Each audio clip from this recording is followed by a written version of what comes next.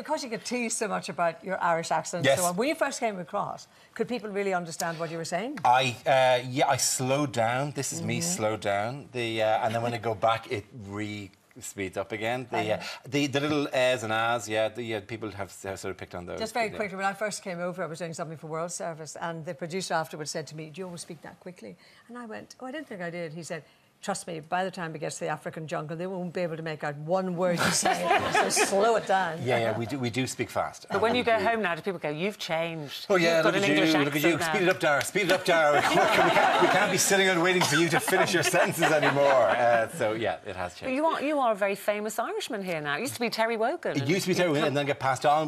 Every generation has its Irish So people. that grandfather had to go anyway. So Yeah, later, I know, didn't he? and it moves on. Graham, I think, is the #1, and then and then there's a battle then when Graham goes, who gets to take that. But we ship them over. What do you mean, who knows goes? where he'll go somewhere. He'll go back to New York. It's something they put in the drink, that makes them we all get 10 years of Eurovision and then from And then we've got Mr. Gorgeous Poldark as well. Oh, there's him. Oh, see, this is the thing. We're now beautiful.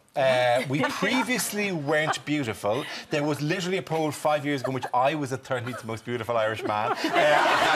And then we seemed to discover Poldark, and we discovered 50 Shades of Grey, Dornan, all these people. And now suddenly it's like, wow, there was a while we couldn't even fill a boy band with good-looking lads. It was like 3 good-looking ones, and then it went a kind of a bit weird towards the end. And then there's a heavily tattooed one. And so, but we're now gone, very beautiful. The Poldark guy's got a six-pack. That is amazing to us. But I was going to say, because a country that drinks Guinness and, We do, we're not that much of a Guinness thing anyway. That was, I know it's okay. How do you account for But generally, everything else we do. I don't think we don't drink. I just said it's like we're not all necessarily drinking that. Yeah, because we all have those muscles exist. We all have you've got obviously. them. Where are yours? They're there. They're doing their job. They're holding my core. My core is very strong, Janet. At all times. It is. Yeah, but it's surrounded by a mattress.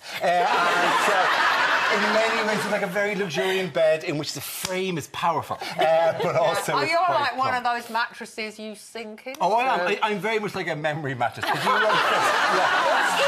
I remember. This is how this goes. I've been on a show in Ireland with Dara. I can't remember which. It was a couple of years ago. The panel, we had the panel. I hardly understood anything. It was bing, bing, bing, bing, bing around. Bing, bing, bing. Well, we've got this English woman over, Yeah, and then we said, thanks, Jan, thanks for coming along. And then we scooted her off. The week is very like that. It's very improvised, it's very fast. Yes. And it's back on It's back on Thursday. And we're 10 years. 10 years. Happy anniversary. Thank you, you're very kind. We're drifting into... I don't know if we'll do something. We'll mention kind of in our sort of cynical way, we might say something.